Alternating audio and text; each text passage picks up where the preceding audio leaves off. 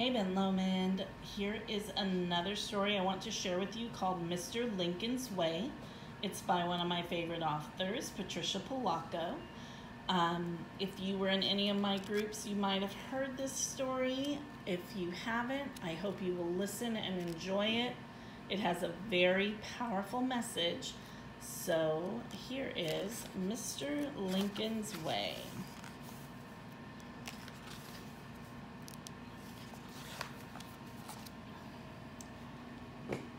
Mr. Lincoln was the coolest principal in the whole world, or so his students thought. He had the coolest clothes and the coolest smile, and he did the coolest things. He had tea parties with Mrs. West's kindergarten every spring. He took Mr. Bliss's sixth graders on a nature walk in the fall.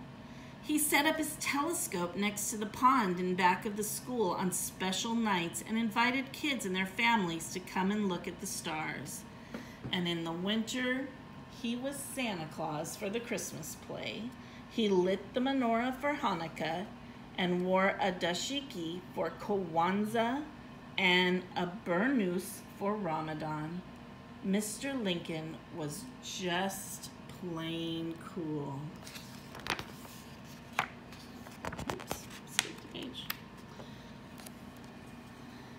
Absolutely everyone thought so, except Eugene Esterhaus. Mean Gene is what everybody called him. Mean Gene sassed the teachers and beat up on most of the other kids on the playground. He was no student at all. He drove Mrs. Dunkel crazy in English. Ms. Chu wanted to drop him from art. And he was a bully. He always seemed angry, picking on kids and calling them names. He's not a bad boy, really, Mr. Lincoln said. Only troubled. To just about everybody in school, though, Eugene was troubled with a capital T. One day, he leered at a first grader. "What you looking at, scumball?" he said. And he pushed her down and wrenched her backpack away. "I'm going to tell Mr. Lincoln," she announced.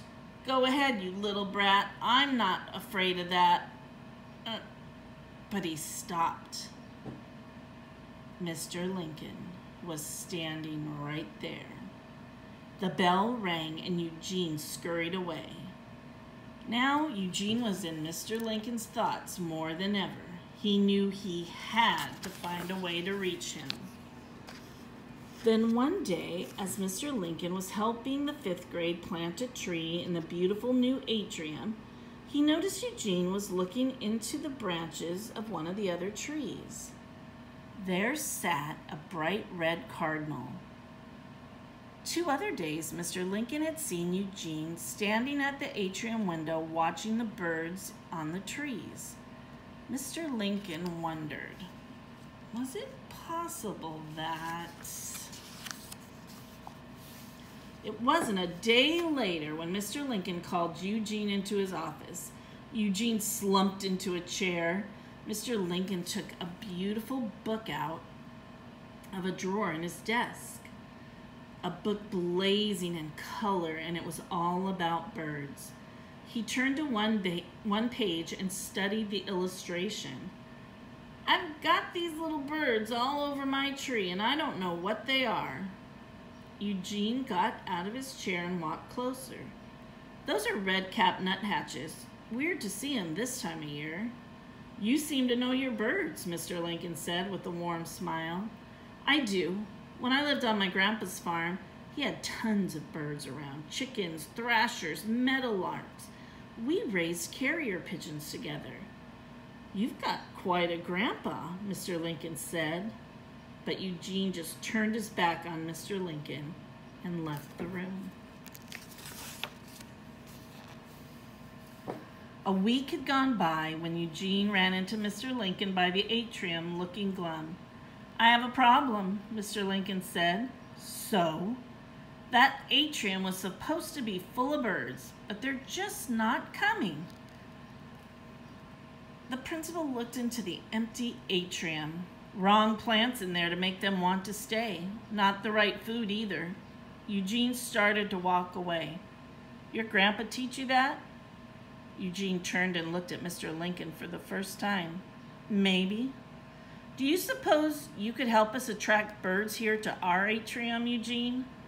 Mr. Lincoln handed him a book. And perhaps this would help.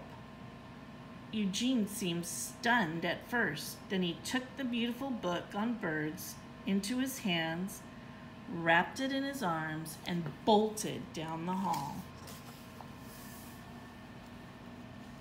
As the days passed, Eugene never seemed to be without his book. His English teacher let Eugene read passages from the book in class. "I am so pleased to see him reading," Mrs. Dunkel exclaimed. And when he didn't have his nose in that book, he was almost constantly out in the atrium. He and Mr. Lincoln made a list of plants and shrubs to buy and types of grain and seeds to feed the little birds. They even built bird feeders together. That's when it started to happen. The birds began to come. Nuthatches, bluebirds, a tanager, and many colored finches. So many different kinds that the whole school stood from time to time just to watch the wonder of them in the atrium. Eugene seemed genuinely happy. He didn't even tease the other kids anymore.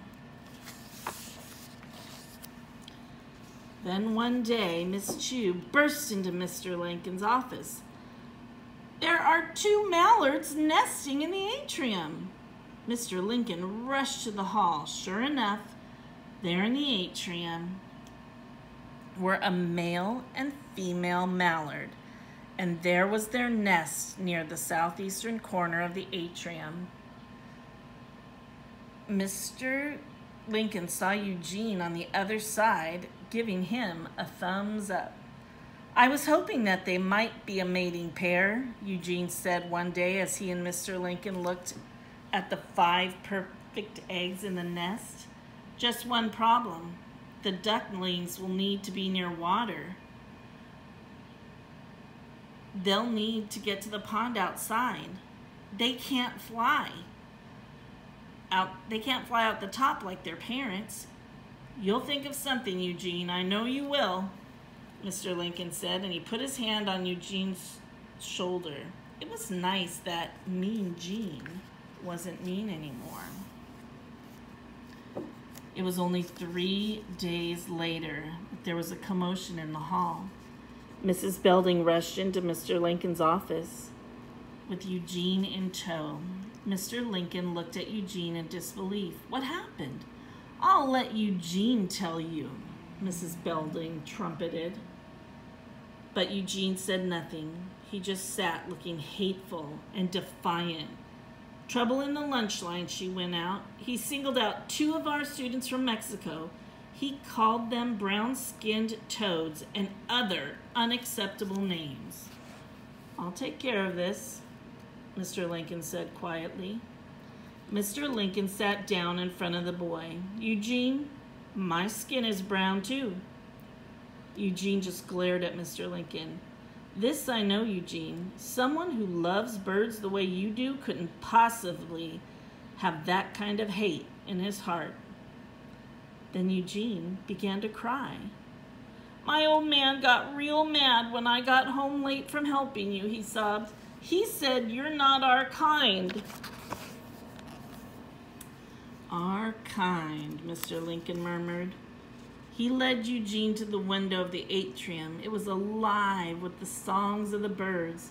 "I see sparrows, jays, cardinals, and nuthatches, and the mallards. Don't all those beautiful types and colors make this a beautiful place to be for all of them?" Eugene nodded yes. "Well, God made all of them, all kinds, just like he made all of us, Eugene. Fact is, all of you children here, with all your cool differences, are my little birds. Yes, My little birds. And that should be your answer as to what is right or wrong in what your father said, Mr. Lincoln said quietly. My old man calls you a real bad name, Mr. Lincoln. He's got an ugly name for just about everybody that's different from us. Mr. Lincoln didn't talk for the longest time. Eugene, sometimes people get trapped in their thinking, almost as surely as those ducklings will be trapped in that atrium. Mr. Lincoln said thoughtfully, my grandpa just wasn't like that. Mr. Lincoln put his arm around the boy's shoulder. I'd like to meet your grandpa. But Eugene, you have to promise me, even when bad things happen at home, here at school you need to treat all of my little birds with kindness and respect.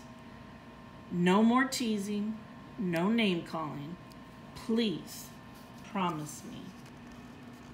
Eugene promised. Eugene was good to his word. He became a model citizen. He tried with all his heart to keep his promise to Mr. Lincoln. Then one bright morning, Eugene stopped at the atrium window. The eggs were starting to hatch. He ran from room to room and brought the whole school to watch. The ducklings were hatching one by one. At first they were wet and unsteady, but in a short time they were fuzzy and racing about. As the days passed, the mallard's parents flew out of the atrium, landing on the pond back behind the school. They were leaving their babies for longer and longer periods at a time. Eugene and Mr. Lincoln knew that the time had come when they would need to get the ducklings out of the atrium and into the pond. They had a plan. When the big day arrived, classes were asked to stay in their rooms.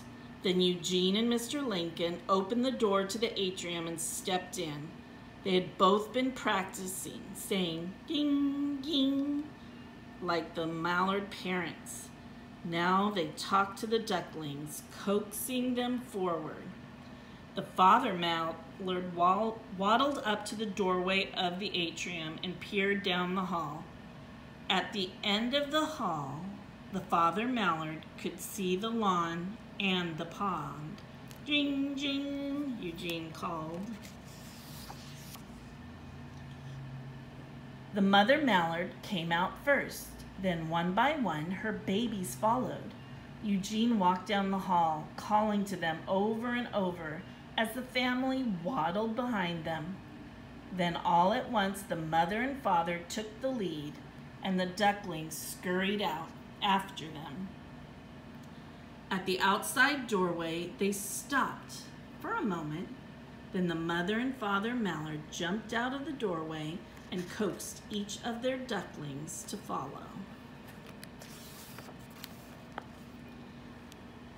Mr. Lincoln and Eugene both stood and watched as the ducklings raced down the hillside and plopped into the pond with their parents. Now I know where the expression "like a duck to water" comes from, Mr. Lincoln laughed. He couldn't believe how well the babies could swim.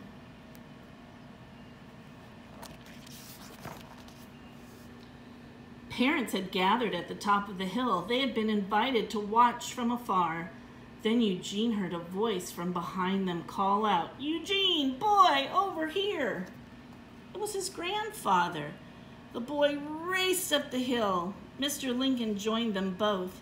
"This is my grandpa," Eugene sang out. "I know," Mr. Lincoln said. Eugene turned toward him. Had Mr. Lincoln something to do with this miracle, with his grandpa being here? Now the old man shook Mr. Lincoln's hands heartily. "I would sure like to stay with you again, Grandpa," Eugene said as he and his grandfather walked up the hill together. The old man put his arm around the boy's shoulders. "We'll see, son. We'll sure see." Later, Eugene and Mr. Lincoln walked down to the pond together. "You showed those ducklings the way out, Eugene," Mr. Lincoln said. "Hey, you showed me the way out, Mr. Lincoln," Eugene smiled. Then he stopped and looked into the principal's eyes. "I'll make you proud of me, Mr. Lincoln. I promise." There's a little extra to this. Eugene Esterhaus was true to his promise. He became a 4th grade teacher, and he called his students my little birds.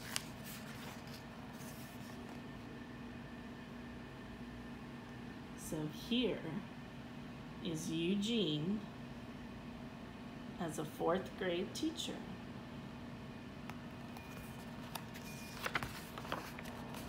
That is Mr. Lincoln's Way. Now, Mr. Lincoln's Way's quiz number is 53459, and it is a 3.7 grade level book. I just realized I didn't put the word count. Sorry about that, but I hope you love the story as much as I did.